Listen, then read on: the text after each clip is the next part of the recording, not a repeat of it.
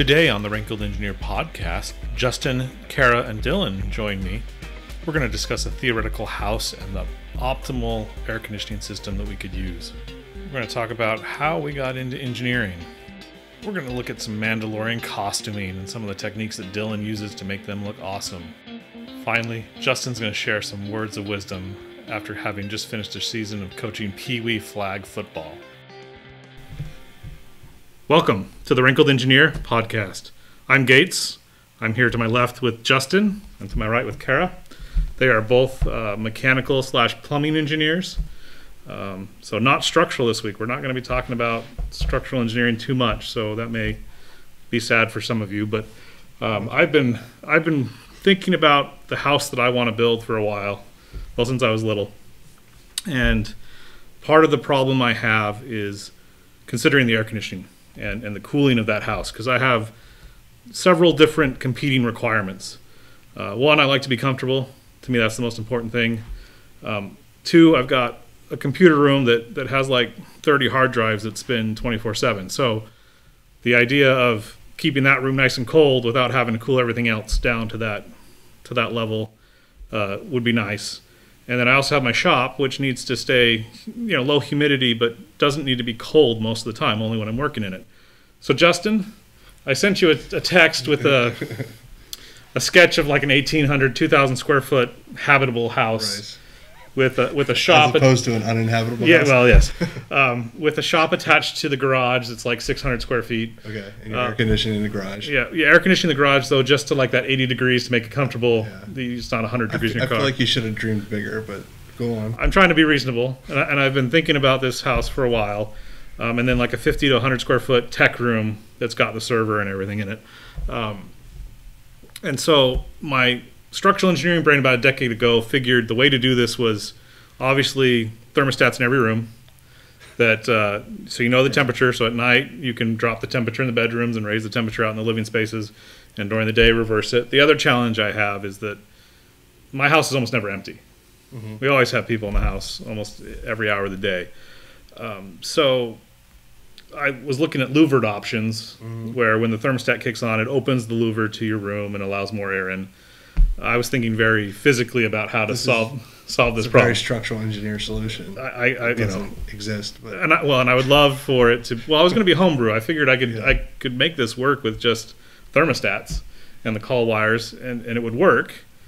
But ultimately, I'd want more control than that. So where you start off wrong is if you get like a standard like house piece of equipment, and you have it all does is throw air out, right? So if you put a damper on these different dampers and your thermostat and it starts closing, it slows the air down. You put more air across the coil, and I don't know if you've ever frozen a coil before. I've seen it. Right? In commercial units. That would happen because you got the air moving. You got a lot of air. You got air moving slower. So it's getting colder. The humidity's sitting there, and then it gets colder and it starts cycling it down. So not the best idea, especially then because the thermostat, the unit would still operate off of like one thermostat. Mm-hmm. All these other ones would just control dampers. So that's not really a solution. Right. I think it would have been cobbled together and not worked very well. And I guess the initial premise, and correct me if I'm wrong, that the most efficient air conditioner would be an air conditioner that ran 24 hours a day, and the heat loss matched the heat pump output, right? So it just kept everything in perfect equilibrium. That's what the theory of like a VRF system, like for big buildings, and you're a moderate climate. Half the building today, the sun's on, they're hot, they start to need cooling, but the other side of the building hasn't seen the sun, and it's a big enough building so that they don't need it, so that all the refrigerant goes back to the VRF system, and they have their own internal heat exchangers. So in theory, that's where the VRF comes in. Okay. But they don't really make them small. That's what I'm saying. You should have dreamed bigger, right? Because the bigger you get, the easier it is to do it. Well, it's getting there, right? Because 10 years ago when I was thinking about this, it seemed like those systems were non-existent except for industrial scale, like huge commercial buildings. And now those packages are getting smaller and smaller for smaller office buildings and things like that. So taking that premise that a small unit that can round robin rooms is more efficient than a larger unit that handles all the rooms at once and then turns off for a period of time and turns back on. what does the setup look like? What does the hardware look like to create a system that I'm describing that gives me point control in each room, but is efficient and works well? So the most elaborate one would be what they call VRF, which is the variable refrigerant flow, which is you got a big central condensing unit. Now, I don't think they get down to like the house you're describing is like a 4-ton house, maybe 4.5 to 5, depending on how much stuff you put in there, because you put a lot of crap in your house. But a lot of heat load. I'm full of not hot many air. house- not I'm full many of hot house- air is the problem. Yes, there's that. There's one, you talk a lot, and then two, there's the server. Not many houses have a home server running 24/7, so you have to count that in. So you might be on the 5-ton range, and it really, if I remember correctly, because I generally don't design systems that small, but 7.5 tons is really where the VRF starts to kick in. You get this big central condensing unit. All the units go back to it. Now, the issue you have is every single manufacturer does it differently. Samsung has some smaller stuff where they have different ports, and you just run your copper right to the condensing unit, and you have multiple ports for multiple units, and everything happens there. So there's a manifold at the unit. Yeah. But I think that's smaller. Then you have something like a Mitsubishi where they actually have the 2 lines that comes in, hits the And heat then exchanger. just circulates the entire house. Yeah, well, it hits the heat exchanger, and all your pipes come off of that. So that's where you get this room's heating, this room's cooling, and it's, So you get some efficiency you gain get some efficiency by there. moving around the energy from one room to another, basically. Potentially, if it's running. I mean, if it's warm enough and it's still running, you could. I mean, but the bigger thing you would gain there is with that kind of system, and some of the other systems they have, is that you get the individual units, right? Instead of having that big condenser, big unit in the house, you have big unit outside, multiple small units. So when one room's set at 80, like I think you said you want to have your shop, that's not running. Right? So there's some savings there. And then if it's just your wife home and your kids, and their kids in the bedroom and your wife's out in the living room, those units would run. And then the other rooms don't need to run because nobody's there. There's nothing going on. It's at set point. So that's where it would be. I mean, I think the problem you ultimately always will run into is price. Right, that's a pretty elaborate system for a home, but it's what I would if I'm building my perfect house. It's bigger than what you dream, but it's also your mansion, your estate. The grand estate that you make off an engineer's salary. And I will mention Justin's a design manager, so we have different expectations of reality. I'm supposed to be more grandiose, right? But. So basically, you're looking at one large unit or several smaller units. Can you split those into multiple rooms, or you'd have one? Would it be zoned? That would be the zone. You couldn't. The zoning is in the refrigerant line, so you'd have one condensing unit. If it on a smaller scale, you can do 4 units, I think, off of one small unit, like the suitcase style unit. And then you could have maybe multiple ones of those, or the ideal would be the big unit. So you have one condensing unit still at the end of the day, or maybe 2 if you need 2 systems. And then you have your air handlers on the side. So what does so it's ductless, right? So we're not running central air from a heat exchanger in your garage that connects to the cooling unit.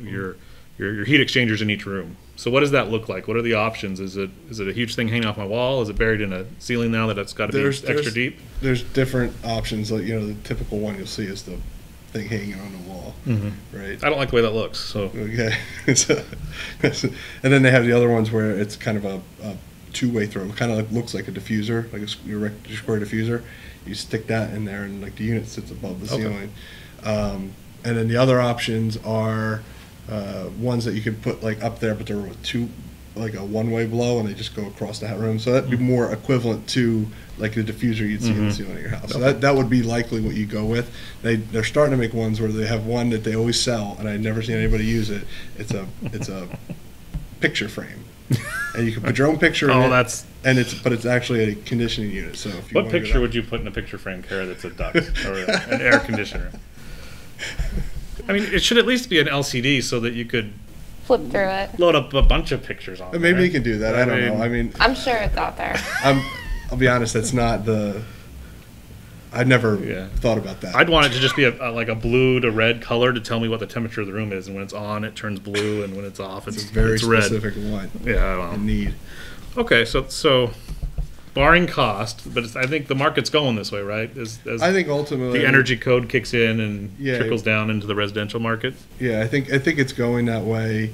Eventually it'll get there. I mean, it's one of those things where right now it's simpler to do it. I mean, the other thing you're going to find is a lot of the labor to install it.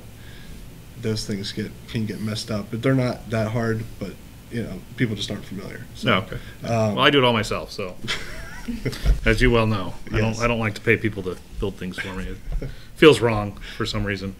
All right, cool. So it's doable. It's doable. You start budgeting now.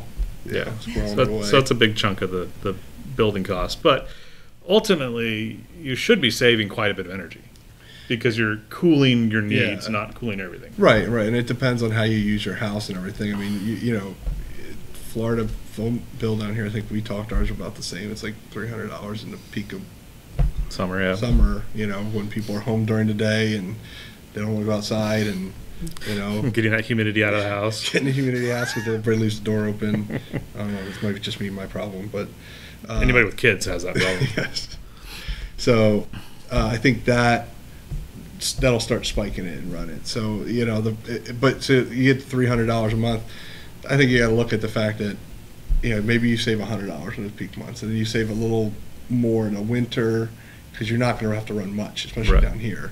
So what happens as you hit a peak capacity? So it's a hot day, and let's say rather than having a 7-ton unit, it was more reasonable. It was like a 4-ton unit for a 2,000 square foot house, and 75% of the house needs cooling.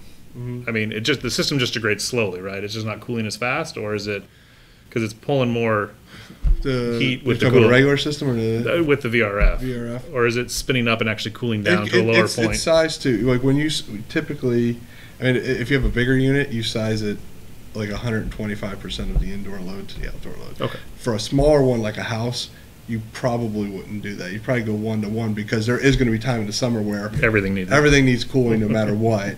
So yeah, it would just crank up and it run. I mean, they have inside there, instead of like having that on-off compressor that you hear like kick on. It would just be the fan, right? The fan kicks on, but it's got a compressor. They got a compressor on it, but it's a scroll compressor, and it can ramp a little bit. So, on the more elaborate ones, not necessarily the ones you get. See, I would want like a priority list so that my kids' rooms go offline if my room's getting too hot. Like, I think it should be a priority list. And the person paying the bill should get priority on the cooling. I just don't give them a thermostat. Oh, there you go. Control it. Turn it off on them. Yeah, they would enjoy their fans, I'm sure, instead. All right, well, cool. Thank you for that information. I hope everybody learned something because being a structural engineer, I know these two do things with mechanical systems, but I don't really care about it until I have to support it on a roof. So it's good to know.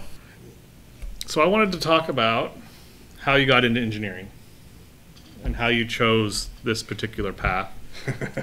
And I know my story is very different than Justin's story, but mine's atypical. I think you'd agree. Yeah. Let's youngest to oldest. Sure. All right, Kara. All right. How did you decide on MEP, mechanical plumbing, fire? So the MEP was more chosen for me. I got into engineering. Really? You didn't have a choice on this, okay? Well, so I got into engineering. I was always really good in math and physics and the sciences. I am incredibly squeamish and would have died in any sort of anatomy class, so that was out of the question, and I don't really enjoy teaching other people. My explanation methods are pretty atypical and very unique, as Justin can attest. This was just the last option, was going engineering? I really wanted to do like physics, theoretical physics, but I communications. That's the real default. Sorry. But I didn't want to teach the rest of my life and just work on one thing. So I started off in mechanical engineering, kind of with my eye toward the sky. Like, I wanted to actually work NASA, airplanes. I have a fascination with airplanes, rockets, all that stuff. And so I generalized in mechanical engineering, got a couple internships doing drafting over the summer. I was kind of that CAD person that they always say, oh, just give it to the intern. I was that person. And then one day I landed an internship with an MEP company, and here I am. The rest is history. Do you like it? I do. What's your favorite part of the MEP to work with? Fire protection slowly getting up there. Sorry. It's a very unique beast, and now that I'm starting to learn the codes and understand the codes a lot better, now I'm starting to enjoy kind of doing that design work. I guess my issue is not with fire protection engineers. They're some of the best engineers I know. It's the fire code that makes me cringe a little bit, and I have some reserved thoughts about it. It makes me but cringe I will too. not share it this time. I've winced, I've cringed, I've cried, all that. Yes. Well, you work with Justin. I think you're younger than me, right? So. Am I? Yeah, I am. Yeah, barely. So. Yeah. Mentally, you're a lot younger than I am. Yes, emotionally, very young. So how did you come about mechanical engineering, specifically mechanical engineering and building systems? So that was, in high school, when you're trying to pick a major, they're like, here's this book. And you've seen those books? Or you flip them through them? You took a little test, filled out some questions. Well, yeah, and obviously I did good in math. I did good in pretty much everything. I wasn't a very enthusiastic student. Are you enthusiastic about anything? Sometimes. Okay. Sometimes. Just depends. It's a rare shade of your character. Life grinds you down. But, so I had two classes in high school that I actually really enjoyed: architectural drafting and engineering drafting. So I found a major flipping through the book that said architectural engineering. I was like, that's pretty cool. Let's try that. What's that about? So I did a little more look into it, and there's only 16 schools. So one, that helped kind of narrow things down. Then it turns out I wanted to, and then I applied to Penn State and Drexel. Penn State's the original. I didn't plan this. Penn State plays Ohio State. It's more. So I do like that. I'm a big proponent of their program. But they started the architectural engineering program, and they taught everybody else, and they all struggled to keep up. And I say that for the internet and everybody out there. But Penn State, the architectural engineering program. So I went up there. I met with the guy, and when you start, you're just a general architectural engineer. And then you have to pick a discipline after your. Seems like a juxtaposition of architectural engineer. You can't make up your mind. Is what that says to me. Our architectural classes, maybe I don't know if it's the right time, but the architectural classes were not what the architects did, and they hated us for it. So, but so you go there, you have to pick three options: construction management, electrical, mechanical, or structural. So I wasn't sure. Actually, tried to change major second year. Thought about dropping out second year. Decided to stay, and then mechanical was the one I liked the best. Lighting, electrical, I didn't like the lighting.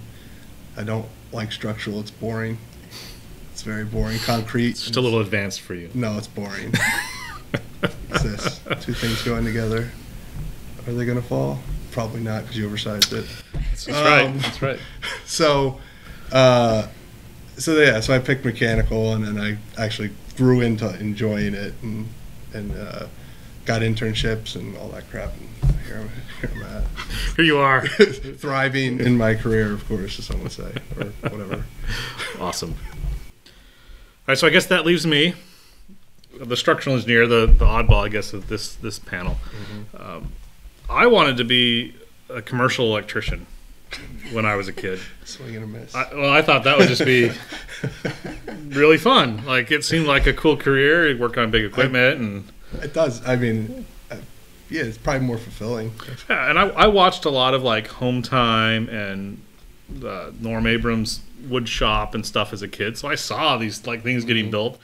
I didn't watch Bob Vila. Well, was that like a specific thing? Bob Vila? Yeah. What? I mean, like, why didn't you watch him? I just didn't like the guy.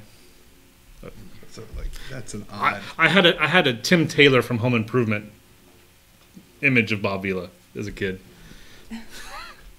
He was just a host. He didn't really ever do anything, but Norm Abram built stuff. So that's what got me interested in construction. And I felt like commercial electrician was probably something that would be very hard on my body when I got older. Well, I got to this age. And it would be difficult to continue doing that kind of work. And that work is fun. I don't think I'd want to get into like superintendent level type stuff. I like doing the work. So when I was about 10 years old, the alternate to electrical or being an electrician was designing buildings. But I knew I didn't want to be an architect. I wanted to deal with the physics and the math and the structural side of things. So I was 10 years old and I figured out I want to be a structural engineer, which I think is a little unusual. Odd. It's odd, but I'm an odd person. I still wasn't sure up until about 25, 26. And so, I had a few dream jobs that I about when I was 12, I started to figure out where I really wanted to focus my structural engineering work on. And I've been working ever since about that day to do what I do now. So I do feel like I fulfilled my goal in life, working as a structural engineer. It's a challenging road, though. Yes, as Justin pointed out, it's really simply keeping things from falling down. The intriguing thing about structural engineering is that when you mess up, people can die, and lots of people can die. Mechanical engineering, you mess up, and we just don't have heat and air conditioning. And someone gets Legionella. Yeah, there are some diseases when you don't kill design. People if you really want to. Yeah, if you set your mind to it, you can do anything. But it's a little more difficult that Yeah. I'm not going to drop steel on their head. Right. So that's what intrigues me is that inherent understanding of risk and hazards. And so when you're calculating things, you're like, instead of having a safety factor, like no safety factor. Let's let it ride. I do what the code tells me to do, but no, it's understanding that no system's perfect and that it's all statistics. Mm-hmm. That even if it's designed per the code, there's still, after 3 or 4 deviations, a probability that something could go wrong. So it helps me live my life the way that, in that same manner, that things can go wrong whether you plan for the best or not. So you realize how different yours is compared to, Kara didn't like blood and she didn't like kids. She became an engineer. I didn't know what I wanted to do, and you're like, at 12, I knew I was going to be a structural engineer. Well, so let me ask you this. Very unusual. Am I not a focused person with respect to my discipline? To a fault? Yeah. You're a structural engineer. That's what I think about. As Tim and I talked on the first podcast, the key characteristic of structural engineers are arrogance. That's the most important attribute. I said that recently. Somebody, without any context, somebody said was holding something against the structural engineer and said he was condescending, and I said they all are, every single one. There are a few exceptions. I would never hold that against a structural engineer. Most engineers are. Yes, and structural engineers just really they take it to a whole other level. That should get your black belt in condescending. Yeah, so that's my story. I spent way too much time in college to get through my program, but if I had to do it again, I'd hopefully make it through quicker, but it is what it is on that. All right, now we're going to talk about something that's really cool, really fun, a little bit, not something adults would normally do. Sorry. Not something I would normally do. I don't understand the obsession, but tons of people are into this, so I get it, that it's cool. And pretty relevant right now, too. It is very relevant because today, Mandalorian came out this week. So Kara and her husband Dylan, so Dylan's going to come join us, both like to do the whole costuming thing. Yeah. Not just wear them, but make them. Oh, yeah. Make them, wear them, play dress up. Yeah. See, I don't understand it, but I get it. I get that this is a thing. So what do you got for us today? Well, me and her are actually part of a international costuming group called the Mandalorian Mercs Costuming Club. It's a fully licensed, not-for-profit, and we costume for charity. So, specifically Mandalorian? Specifically Mandalorian costumes, yeah. And for those who live in a bubble? Mandalorians is a race of people from the Star Wars universe who get to wear cool T-shaped helmets. And which characters would we know? Boba Fett, Jango Fett are arguably the 2 main Mandalorians. But now there's a third. But now there's Din Djarin from the new popular Disney series, The Mandalorian. Cool. So what do you got? What do we? All right, well, What are we really talking about here? So we have, this is the helmet that I've made. Just a typical Boba Fett style helmet, T-visor. And this is Kara's? And this is actually Kara's, yes. We should have made you wear it for the podcast. Yeah, and then this is using a method known as slush casting. It's an equal parts A and B liquid resin that we then combine together, mix, and then dump in a mold. Okay, so it's an epoxy type of mixture. And then here we have the mold right here. I'll use the cups, and I'll dump the cups in here, resin, slosh it around, coat all the helmet, and then after a few minutes, 10, 20 minutes, I can demold it, and then I get what's known as that. Cool. So how do you get that? This is here, let me move it. Known as the because that seems like the genesis here is. Yeah, so it's made of two parts. You have the inner silicone layer known as the mother mold, and then you have the outer rigid layer, which is the shell, which keeps everything rigid. That's just fiberglass? Just this is fiberglass. Yeah, there's a few different methods. You can use other companies make hard rigid layerings that you could put on, but and then you dump your resin in there, shake it around, and then it's all bolted together around the helmet. And you just remove that, and then you basically just peel the silicone off the helmet up onto itself, and then you get a nice helmet that you can then paint and spend another. So what does it look like when it comes out of the mold? Is it smooth? Is it? The outside is smooth, and if you do a good job, so is the inside. Sometimes, depending if you don't move it enough or you wait too long when you're mixing the resin up and it starts to cure, so then you'll get like lumps on the inside and it'll be lopsided and it won't be nice and smooth. Very cool. Yeah. So what's and then the finish is paint, but I mean a lot of sanding or priming, or is it a lot of you get hit it with some like can, airbrush? You can use either or. A lot of people will use rattle can, airbrush, get you that. It's like extra mile, This helmet, after that's been casted, only needs very light sanding for like paint to adhere, whether it be airbrush or a rattle can. So one of the things I know Dylan does really well is the aging of the props, making it look weathering, making it look like it's old and it's been used. Oh yes. So bring that Kara's helmet back out. I guess show us some of your weathering on this that makes it look like she was actually fighting. It's a very tedious process because you first sand the whole helmet, and then you're gonna prime the helmet with a neutral color, like gray or white primer. And then what you'll do is you paint the whole helmet silver, or whatever you want to reveal. Or whatever you want to reveal silver. And then you'll use a type of masking fluid. There's a latex masking fluid, or you can use toothpaste, or some people I've seen use condiments like mustard. Just you'll paint it on there, whatever you want the damage to look like, and then you'll take your main color, spray that main color on. So you just need something that's going to come off easily. Exactly, yeah. With the masking fluid itself, the paint doesn't cure on the masking fluid. It stays soft, so you basically just wipe it off, and then there you have your detail revealed. You have your primary color, and then you have that chip away to the damaged or the metal color underneath the helmet. So it gives it a layer. It gives it a more three-dimensional effect. Makes it look lived in. So you're rubbing dirt or anything like that, or dark spots? Or? Black wash, or basically just a wash. It's acrylic paint and water. Oh. So you'll then so you can get stuck in the corners and stuff. Exactly. You wipe you it just off. put it wherever you want. Leave it on for a few seconds. Take a paper towel, wipe it off.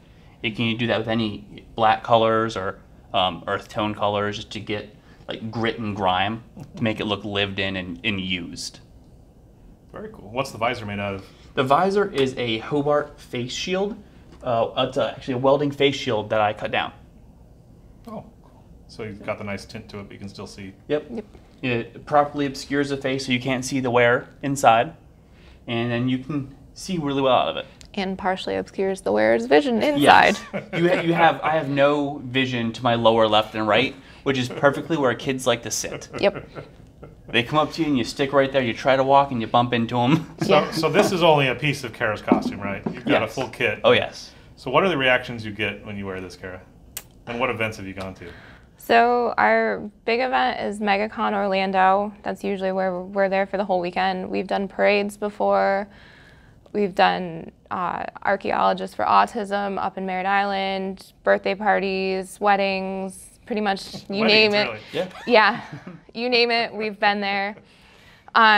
So there's two reactions we get. People either are like, oh my goodness, Mandalorian, Star Wars, or we've been called Power Rangers. We've been asked if we were the purple color. I'm yeah. sure. We've been asked if we were from Fortnite before. That was the most hurtful one to me. Yeah, that one was the most hurtful, yeah.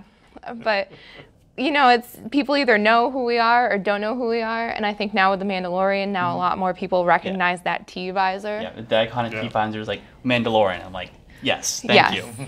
At least Star Wars. Yeah, I've gotten the Hulk before. Yeah. So my predominantly red and black kit, what we call the costume a kit.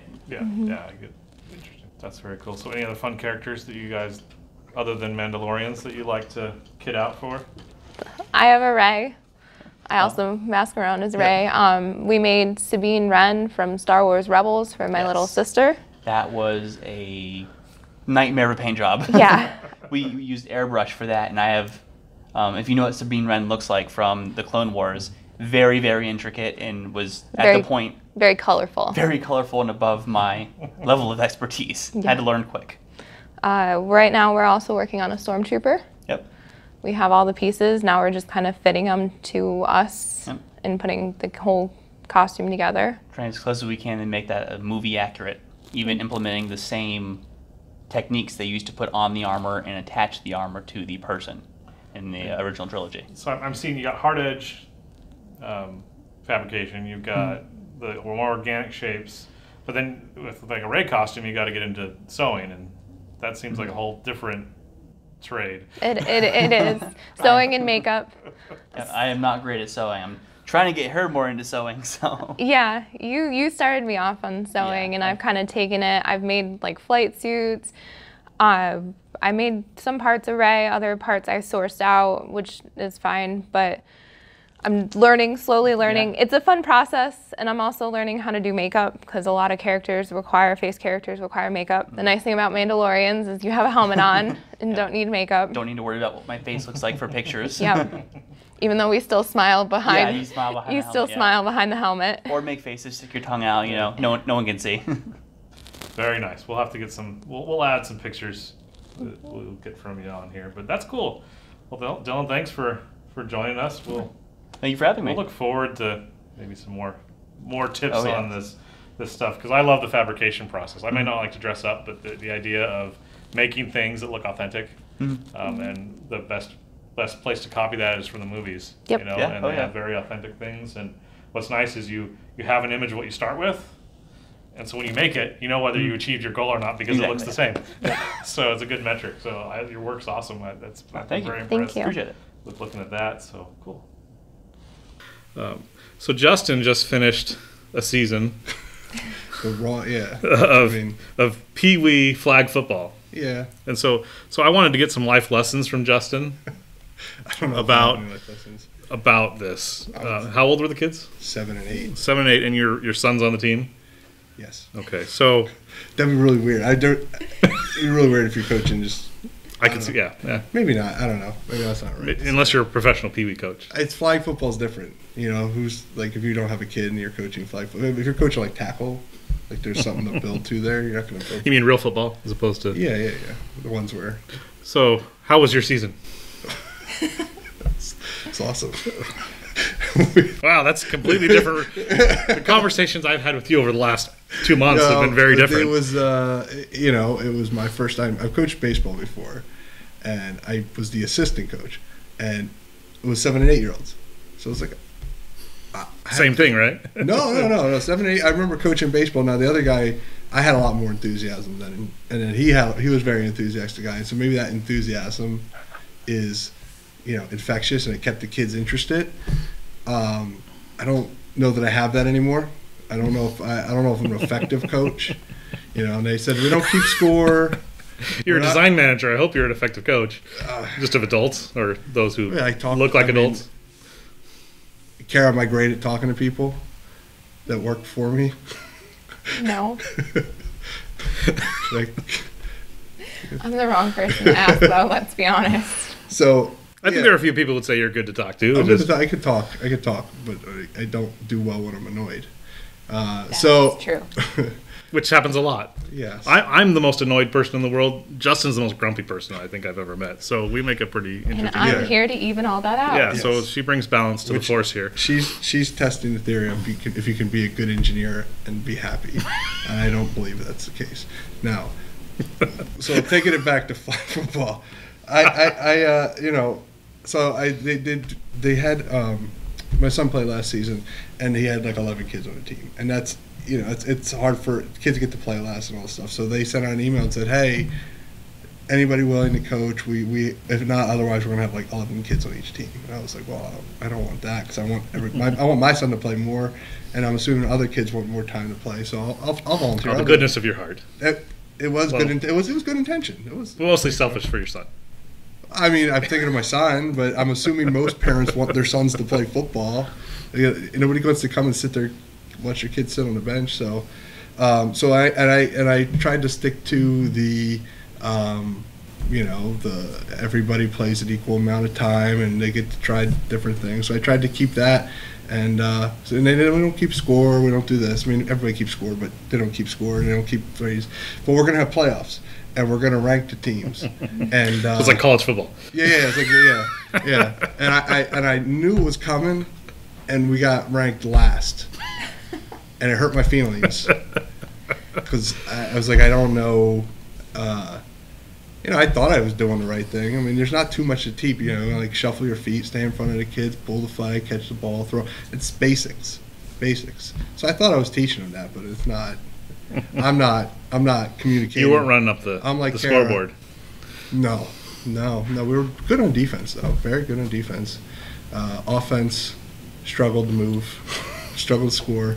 So, now when I've had to deal with youth sports, the parents have always been what drove me nuts. But you told me your parents were wonderful. My parents, I didn't have any problems. But the kids... I don't know, so like when taking it back to baseball, what I expected, everybody was like paying attention, focused. Some people will like slip, but you're like, hey, get there. I would run plays, and I mean, there was bodies on the ground because kids are like wrestling, and then somebody goes to throw, like, get the ball back to the center. Let's run another play. Just practice. Throw the ball to center. Somebody plays defense on them. They crack their heads together, and I'm like, guys, you can't do that. We're gonna do this. This is what we're gonna do. But your son listened to you, right? No. And there were several times where I told him, you can't not listen too. I mean, he was better, above average in listening, but I don't know. That's what I realized. I was like, I don't know what to do in that situation when like these kids are like, I don't know what to do, and you can't yell, you can't hit them, obviously. We're past that decade. Yeah, right. A little bit. Past your own son, you could do it. No, I don't do that. But so I don't know if there's any life lessons there. I just know that I'm not a great coach. Well, that's a good life lesson. Don't try. Do you stay away from Peewee coaching now, or is that? I signed up my son for a spring league, so I said I'll maybe be assistant coach. You can bring the snacks and take roll. I mean, I would do it again. I just maybe. Oh, I will tell you, it has been quite entertaining to come in on Monday morning and have Justin explain the horrors of the weekend football games, or during the week after practice, just the consternation that exists when you're trying to deal with children. Yeah, I'm just trying to, and then obviously this is an engineering podcast, right? So they don't teach you that in engineering. And I don't know that we have the capacity for it. Yeah, it's not day to day. It's not a thought in my head. So I was like, I would do it again. I would probably do it again, but it's. I don't know how do you keep kids organized. And then the funny thing is, the guy next to me, he looks over at the other team that's practicing, and all their kids are like doing the drill exactly right, and sounding off in order. They're doing drills. He's got them going. He's got them shuffling their feet. He's got them like going up downs, warm ups, and back, like all the shuffling and like almost like ladder drills, and they're all doing it in unison. And he just looks at me, he's like, that makes me sick that they're like they're doing everything. They're doing everything perfectly. So I was like, it's clearly, It's you. it's possible. It is possible for them to listen and do it. I failed. So I got to figure out that fail. We're working on it. You know, we're going to study the tape and see what we can do better for next year. Sounds good. All right. Well, any last words? I think that's a good note to leave off on. For you know, just you know, don't coach. Don't coach. Don't coach unless you know you're good at it. Wise words. The trouble is, you're qualified to coach if you're willing to do it. That's why I don't volunteers. Kids need volunteers. Don't listen to me. I'm an idiot. Again, I'm the Rankled Engineer. Gates, Justin, Kara, thanks for joining us. Have a good one.